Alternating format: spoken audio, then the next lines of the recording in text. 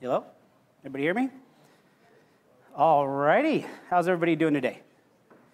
Good. This is an interactive session. It's the first of hopefully many interactive sessions, but we got to get the energy up in the room. It's a little bit different.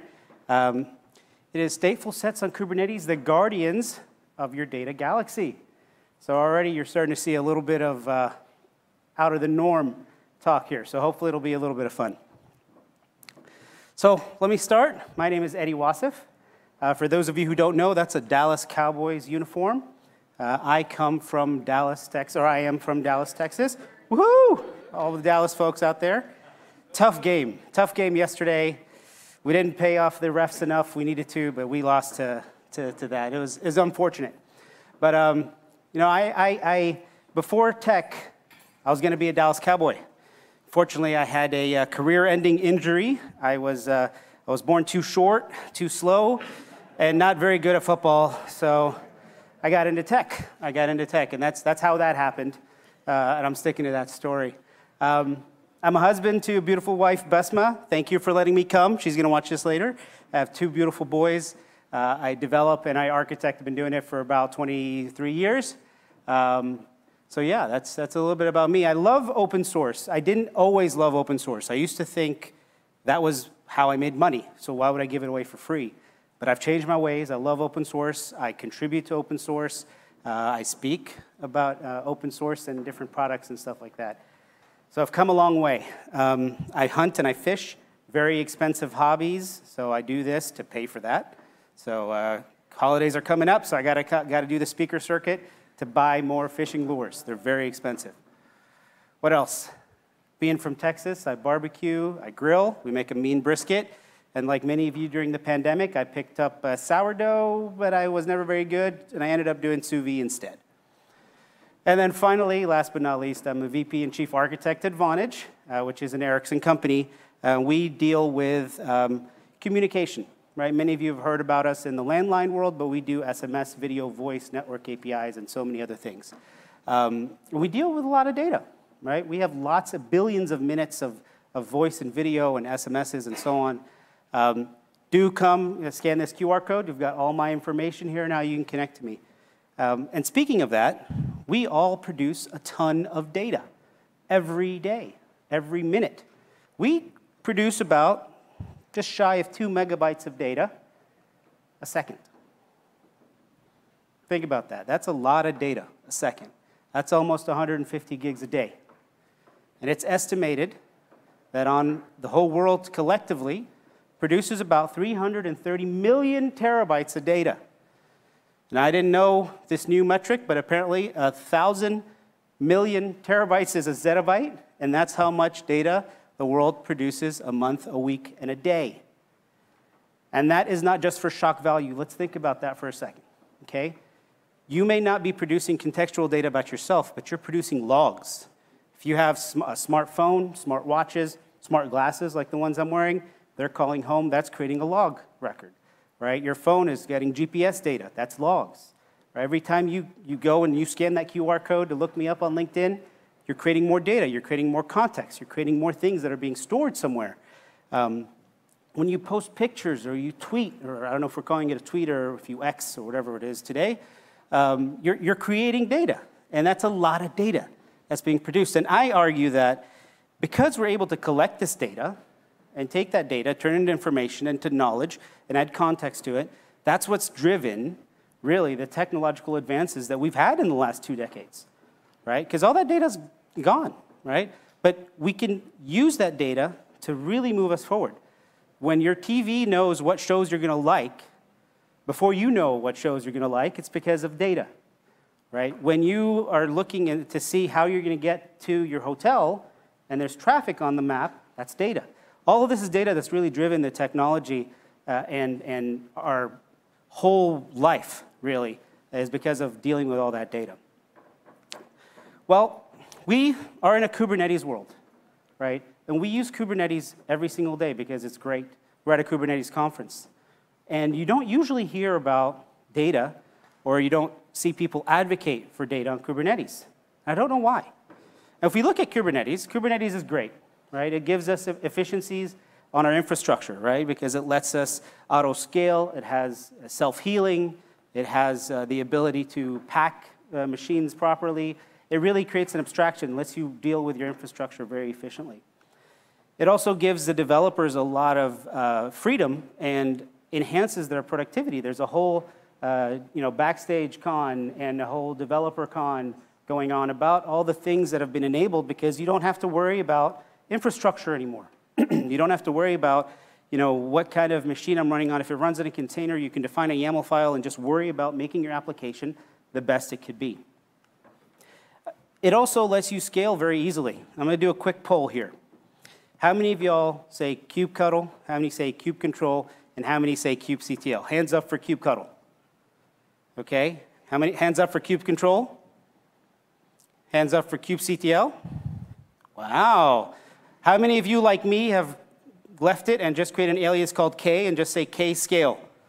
All right, there we go. I think that's, we've got a tie, I think, between the two. But really, it's a one-liner, right? You can, through the CLI, scale your stateless applications very easily, scale them up and down. You have tools like Kata, you can scale in and out on whatever you want. Very, very easy to do. It also has a very high resiliency.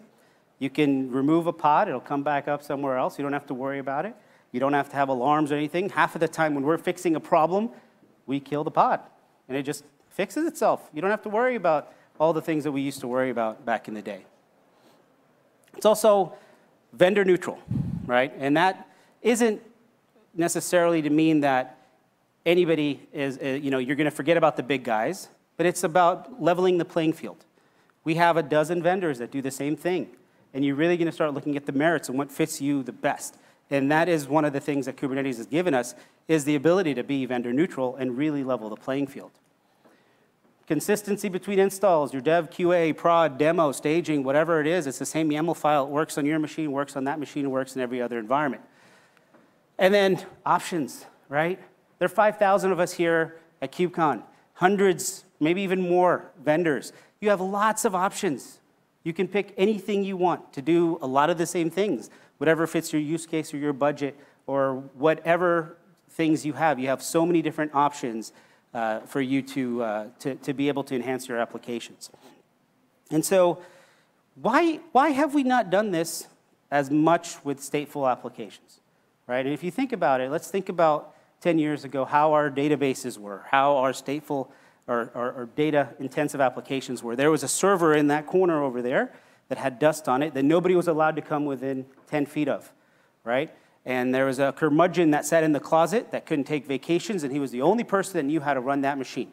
And that's how we did data for a very long time. I'll tell you a story. We had a Solaris database that we needed to move from Ann Arbor to Las Vegas, and we literally hired a truck that had special shocks and special AC unit and a special battery, where they came and they took this server while it's running, put it in this truck, and drove it like we were driving the president all the way to Las Vegas to plug it back in.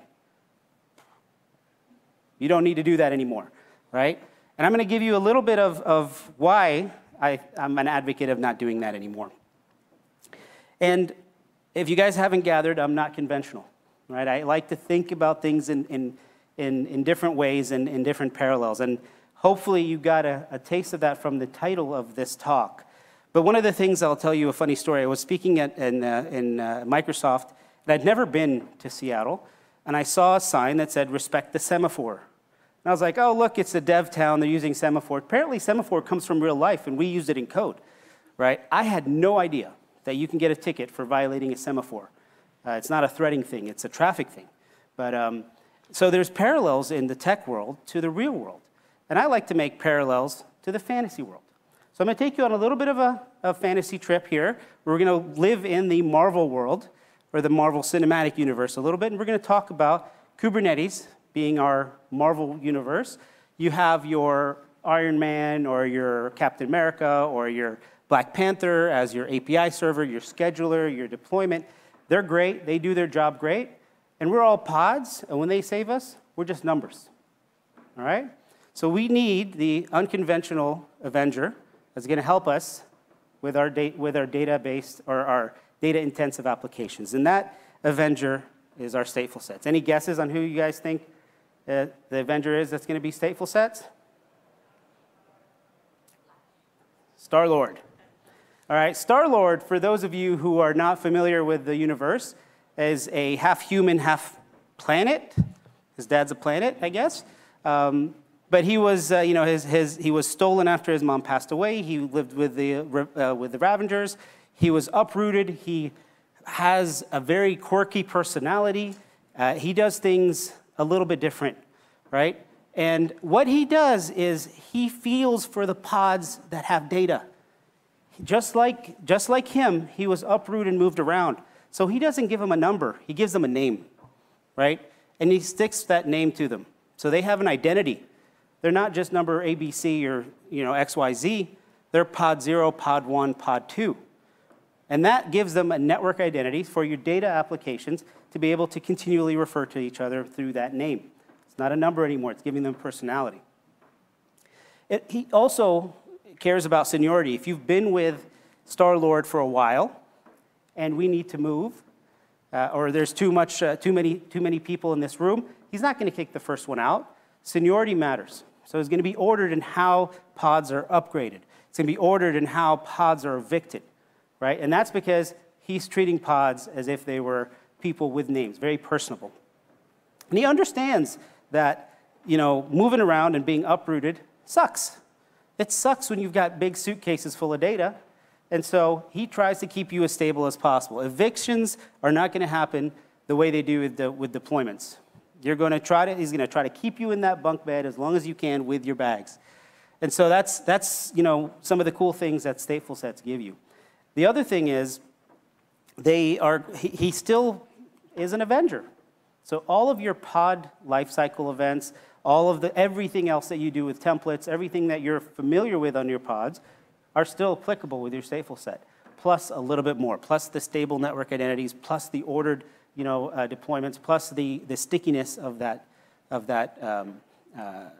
capabilities there. So that's great. Now we've got to handle or deal with the data, right? We've got to deal with the suitcase that each of them brought with them, right? It's not just a fanny pack or their wallet and their keys and they can go. We've got to deal with their data. And that's, in the Kubernetes world, persistent volumes. Any idea who this guardian is going to be?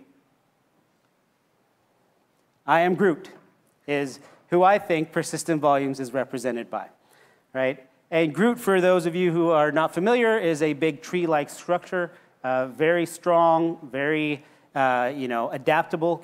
Starts off as a big tree, can get broken down, start again from a splinter, grow in a pot, become a little kid Groot, teenage Groot, adult Groot, and then grow to be the size of a building, whatever you want to do.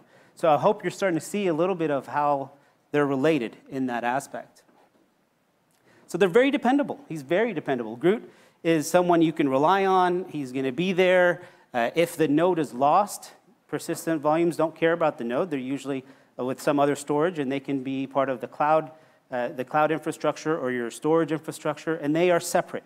Your node can go away, and then when the new node comes back, it'll attach that same data, so your data's safe, right? It's adaptable, right? You want to have little baby Groot, that's fine. A small amount of data, and that grows with you, and it becomes teenage Groot, becomes adult Groot. And Groot can be fast or it can be slow. It could be the very slow kind of storage, or it could be the really fast in the latest movie where he's just shooting everybody up, right?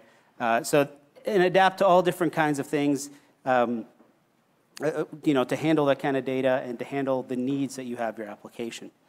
The other thing is, Groot can come back, right? Groot, you can't kill Groot. As long as you have a piece of Groot, you can grow another Groot. And that's kind of some of the things that you'll see. But there's a problem with Groot, right? All he says is, I am Groot. Just like storage. Dealing with storage is very, very complicated, very difficult. Are you going to do replication? Are you going to how are you going to mount it? How are you going to claim it? All of this stuff. So we need something to help us translate, and those are our storage classes. Last chance, who do y'all think this is going to be? Huh? Rocket Raccoon, that's exactly right.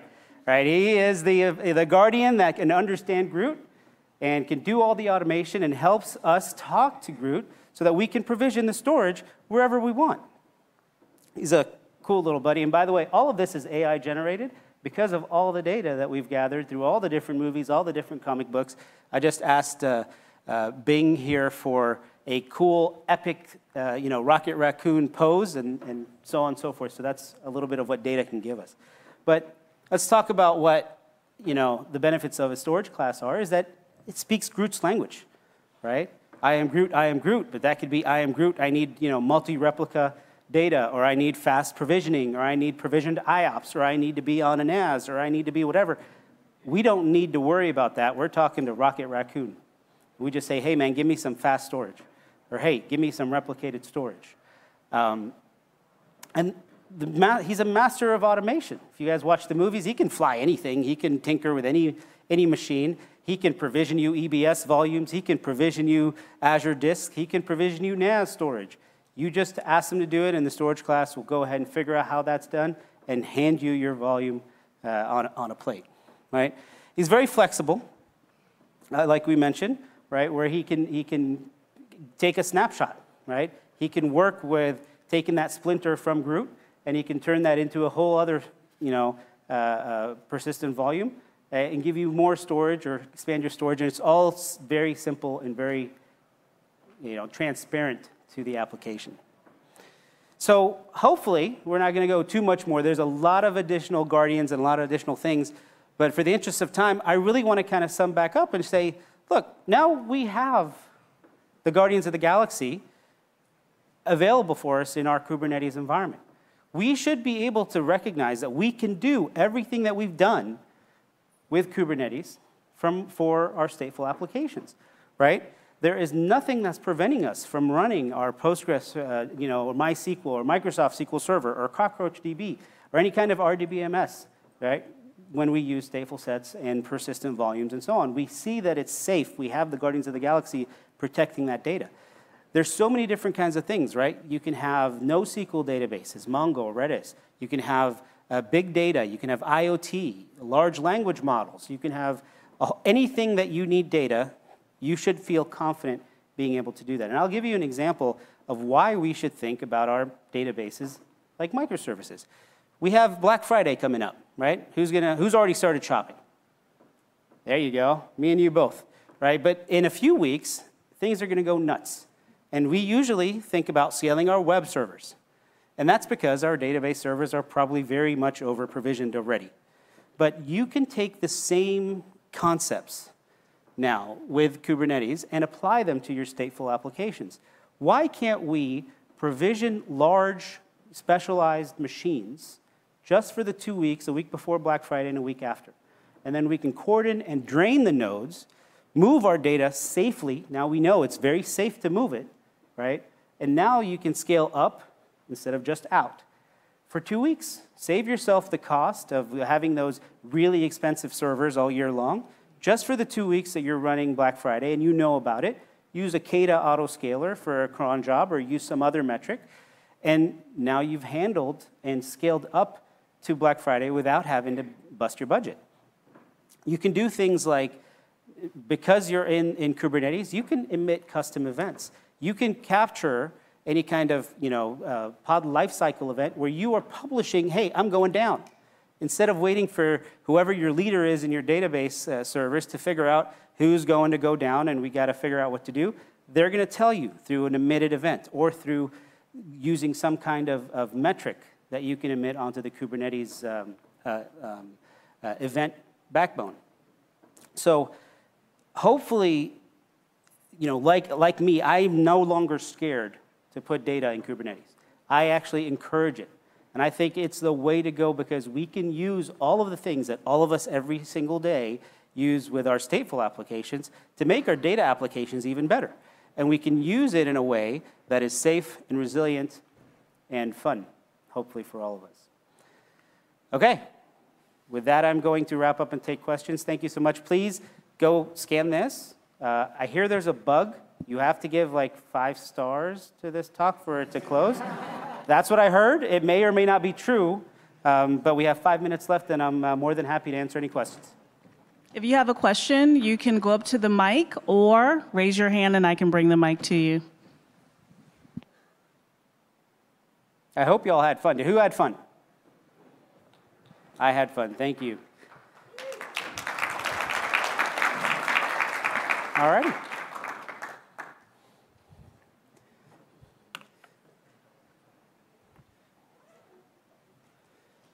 There we have a question over here. Come on up. Jump up to the mic.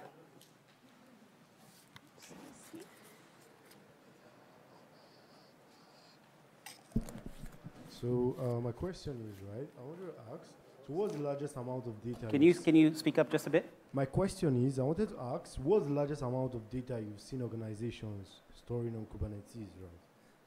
The largest amount of data I've seen organizations store in Kubernetes? Yeah. So terabytes of data. Right? A lot of the newer generation database systems can actually shard the data and store portions of it in different locations. And so it's not like a traditional database where you just have one giant persistent volume. You can have dozens of 10 terabyte persistent volumes around. We have a couple of different, we do micro database structures because we deploy a database for every team or every app. And we have probably our biggest is 15 terabytes worth of data. Okay. Thanks. No problem. It's a really interesting question because one of the things that I've personally discovered when we've introduced micro databases to our teams is that the way that you look about sizing is very different. Because you're treating your database as a microservice and every particular nodes have their own attached storage, you are not calculating the size of the database the same. And if you need to scale, you don't necessarily scale your persistent volume. You add additional nodes or additional servers, right? And a lot of times that's hard to understand, right? So let's say, for example, we have a 1 gig persistent volume per node. You have a 4-node cluster, that's 4 gigs. How do you increase that? Do we go to each one and make it 2 gigs, or do we just add another node by doing a K-scale set replicas to 5? Both will work. One will give you an additional gig, and the other will give you 4 additional gigs. And so those are kind of the things that when you start thinking about data as a microservice, whether that's a database or a message queue or so on, it really starts changing the dynamic of how you size, how you tune, right, and how you migrate data and schema across. You have another question back there. Yeah, thanks for bringing up the Starlord and Racket Raccoon. I see the stateful sets, persistent volumes, and storage classes really fit into the big picture of managing data on a specific cluster. Yep. But now we are looking at geo-distributed multi-cluster databases, right? Yep. So there are, like you mentioned, so many options. Yes. So what's your take on that in case of? So you have with respect to stateful options sets? to go directly over network load balancers. You have options to go over service meshes or virtual application networks. My personal preference, and this is purely my personal opinion, I prefer virtual application networks. And we use tools like Linkerd and Scupper to create a transparent, a virtual application network between our database nodes. What that lets us do is it effectively creates a replica faux stateful set, right? That's pointed to a bunch of routers, and they all think they're on the same cluster, but they're really somewhere else in the world. We also use CockroachDB. We have geo pinning for data. And so that's some of the things that we utilize for like GDPR or CCPA or any other kind of compliance or other issues. You can use those tools in a cloud-native way with a virtual application network. So that's just my personal preference on that. We've looked at Istio Service Mesh. The question is, have we considered Istio Service Mesh? And we did. Istio is very powerful, very, very powerful, very, very complicated. Right? And we found that using a virtual application network where basically you were just using DNS and a headless service was much easier to configure. And because we're doing a micro database and micro cluster segmentation, it just was a lot of less effort for us. But Istio is a fantastic option, and I know that they do that. I know with Anthos you can do it. I know Azure Arc has a solution that is very similar as well. So. No problem. Thank you for the question. Thank you so much. Thank you all. That was my time.